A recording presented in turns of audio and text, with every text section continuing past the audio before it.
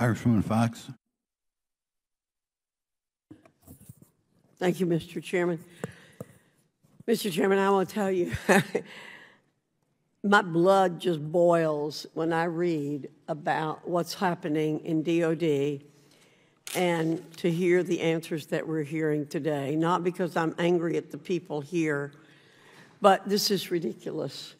We claim to be the greatest country in the world, and yet we cannot, the Department of Defense cannot produce a clean audit.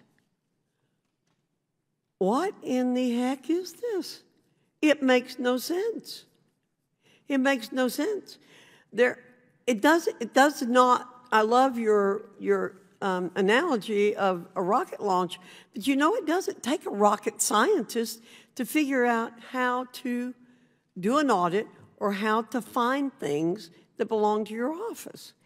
I looked up systems because my staff said, you know, we've got lots and lots of systems. What do you all, over 300 systems in the Pentagon? So what is the definition of a system? A set of principles or procedures according to which something is done. A set of things working together as part of a mechanism or interconnecting network.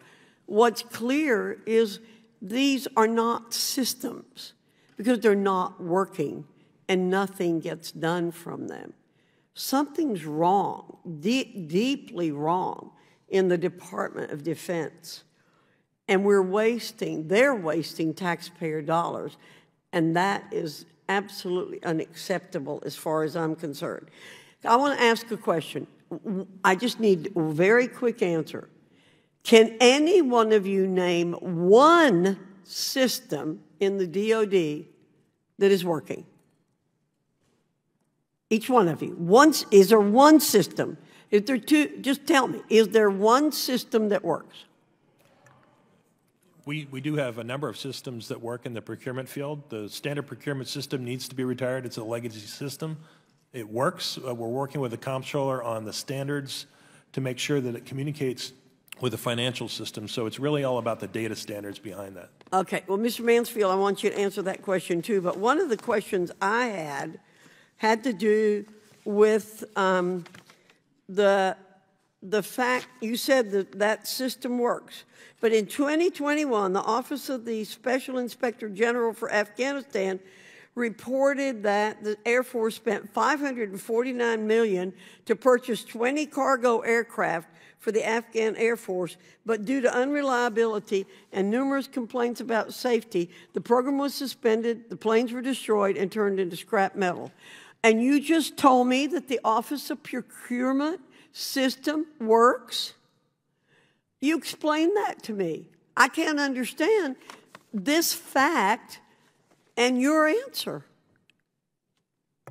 I am not familiar with that particular fact, but I do not believe that would be part of the standard procurement system. I will take that back and understand which system presented that fact. So you have a standard procurement system, but then you have an organization that works outside the standard procurement system. Is that what you're telling me?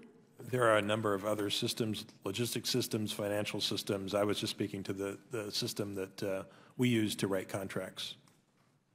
Okay, but I'm going to follow up on this with you, and I want a response on how you're telling me that the procurement system works, but we had a debacle where $500 million of taxpayer dollars were wasted when you're telling me that system works. Mr. Mansfield, very quickly, do you know of a system that works? And it better be better than the one he just explained. Unfortunately, what I would say is that there are systems that are capable of working. The difficulty is whether or not the individuals who are using those systems are... So then fire them. Get rid of them if they can't do the job. It sounds to me you have a culture problem. Mr. Khan. I don't know of any system in DOD that works as intended. That is an indictment that is unbelievable. We have 345 systems, and not a single one is working as designed. I yield back, Mr. Chairman.